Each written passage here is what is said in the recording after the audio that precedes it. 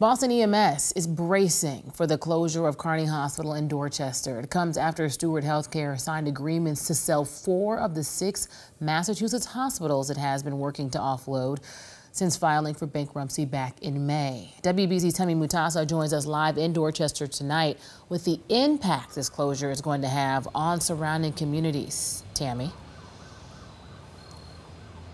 Well, Courtney, it's been a heavy day. We saw patients and workers leaving Carney Hospital in tears. This hospital has been a lifeline, but come tomorrow, it is closing for good, leaving much of this community still in shock.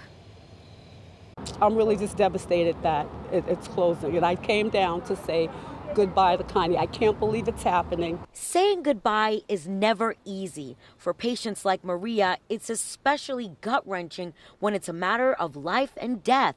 This hospital has saved my life numerous times. For 35 years, she's relied on Carney Hospital just minutes from her home for her severe COPD. Today, she came to say goodbye to the nurses who've helped her breathe. Overall feeling of heaviness, of desperation, fearfulness. What am I going to do now? I'm not the only one in this community that have chronic health issues and depend heavily upon this hospital. Come Saturday morning, Carney and Nashoba Valley Medical Center in Ayer will close for good in the wake of the Steward Healthcare bankruptcy that's forcing the hospital closures. Elizabeth leaving the ER in tears. I feel very, very sad. That's the hospital for the community.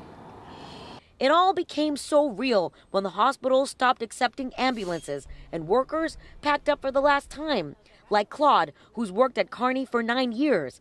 Luckily, he was able to find another job, but others are still looking. I feel really depressed to know that I work here for the past 9 years at Carney Hospital, and it's a wonderful community.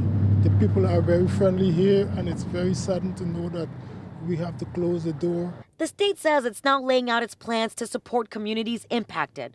For the next week, there'll be standby ambulances 24/7 at both hospitals for patients who come to the ER. Officials are trying to figure out transportation options for patients who need to travel to new hospitals.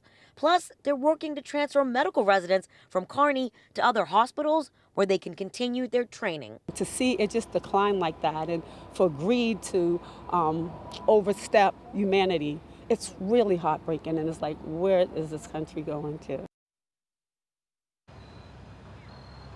The state says it also plans to create a transition website and call center so people in the community can call to get their questions answered and also find new care. Live in Dorchester, Tammy Mutasa, WBZ News.